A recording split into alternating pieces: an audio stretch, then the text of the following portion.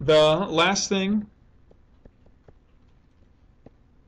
that is included in this is something that when I do SAT prep classes, I try to emphasize, because many of the questions on SATs that are considered extremely difficult can be answered very easily by thinking of unit analysis, or what used to be called, or what I know it easier as, unit conversion. Okay, and so there's a handful of problems that you're going to be asked here to convert from one unit into another. Okay, so it might be in the form of a story problem. Okay, so you might see a question that looks like this. You work for 3 hours at a rate of $4.60 per hour.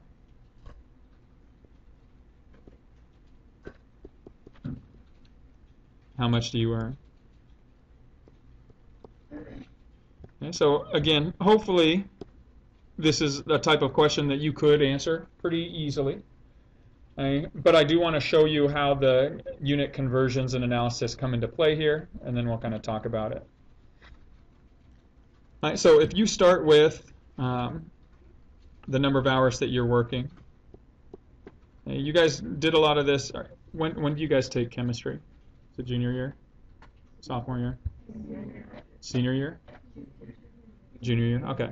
So you guys will be using this very in-depth when you get into something called stoichiometry.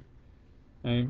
Yeah, that's a scary word. But what you do is you take an initial setting and then you convert basically out of this setting into like number of molecules or something like that. It seems like a complicated process, but if you break it down into just converting from one unit to the other, it winds up being really easy. And now, in this case, if we start with 3 hours and we want to convert out of hours, we have this conversion factor, $4.60 per hour. So that is a fraction form. Right? It allows you to make a conversion. And so if we want to convert out of hours, in order for hours to cancel, in this 460 per hour, does hours need to be in the denominator or numerator? Denominator. So if you say that for every 1 hour, the equivalent is $4.60, you can cancel your like or your common factors that cancel out, and you're left with your answer that would be in terms of the dollar form. And if you want, you can use your calculator. 3 times 460, and you get 13.8 in dollar form would be your answer. And anytime you're submitting answers online, don't use any units. Okay, hopefully, or normally, I'll try to have units available. It'll say in terms of dollars to the nearest cent or something. Hey, don't write your units on those. All right, so that's one form of unit conversion that you might see. The other form that you might see is one where it'll just specifically tell you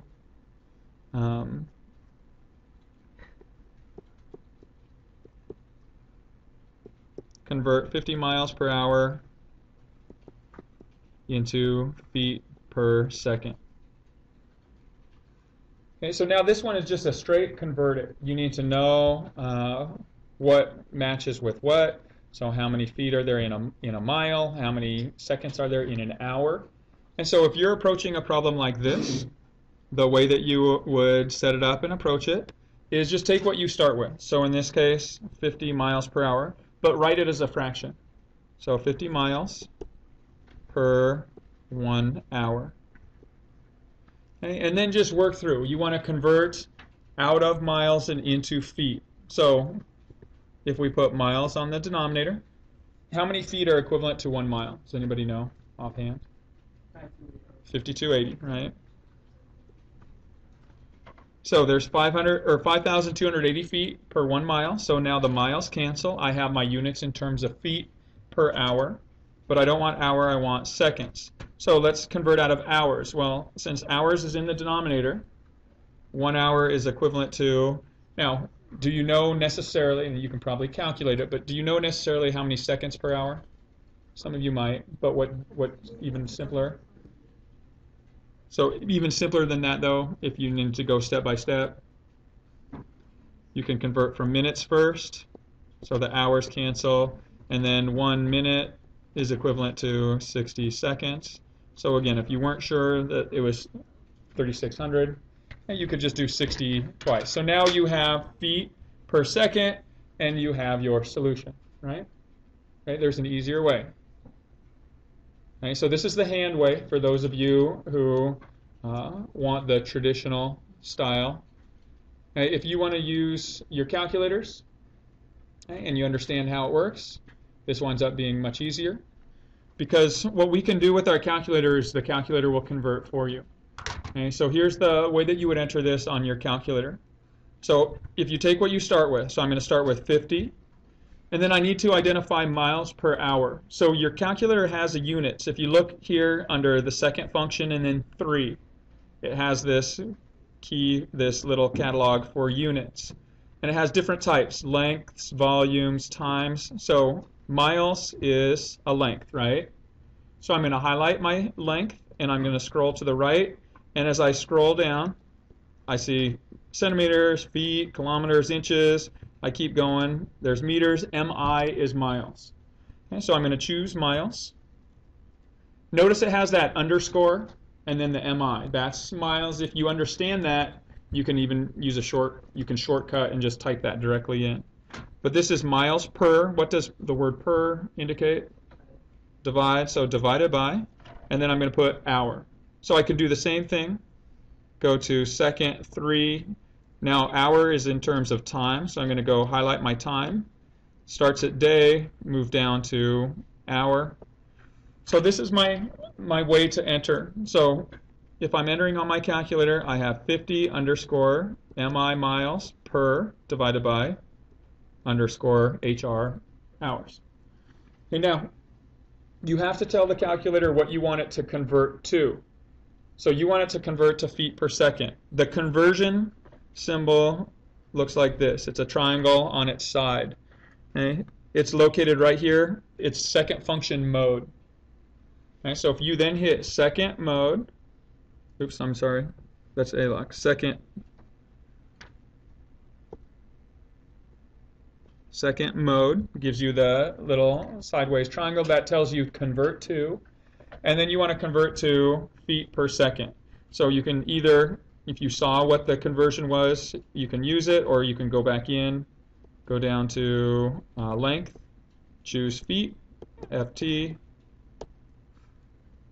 divided by, and you want seconds, so second 3, go down to time, convert to seconds. Again, once you're familiar with what the coding is, so just convert into underscore feet per underscore second, which is just an S, and we hit enter, we get our solution, and it's 73.333, and it gives you the units feet per second.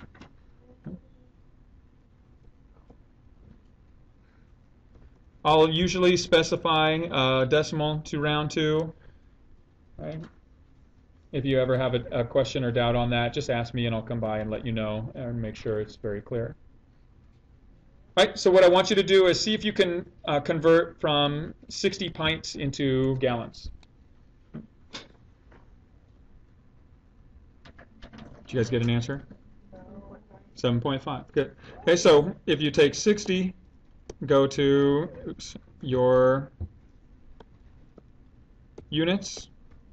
It's a volume now, so we're going to go into volumes, choose pints. It's this underscore PT.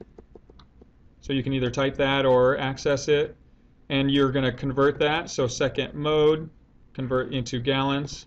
So underneath that units conversion, choose volume.